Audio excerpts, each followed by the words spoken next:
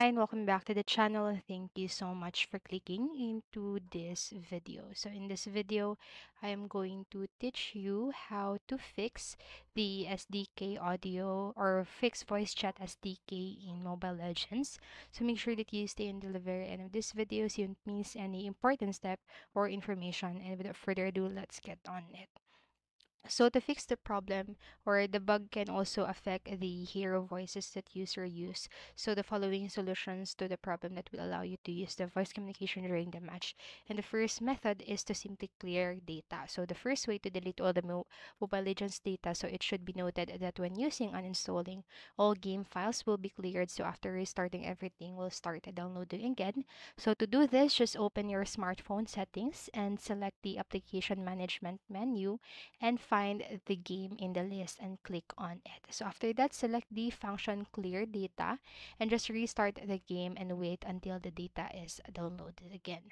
And for the next method is to activate the voice chat. So after the update, it is worth checking the game settings as they may change. So you need to check the in-game settings if the voice chat is enabled. And to do this, just go into your settings and select sound and the item sound and then scroll to the battlefield chat settings. So once you've done that, just simply turn on the voice chat right here as you can see in the photo.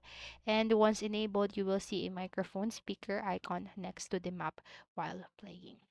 And for the last method, what you need to do is to simply clear the in-game cache. So in the in-game settings, there's a function to clear the cache. And if the previous methods did not help, just follow the steps now. So just open your settings also and select the item network, the discovery, and then go to the item clearing the cache right here. So it should says right here. So I'm so sorry, this is wrong.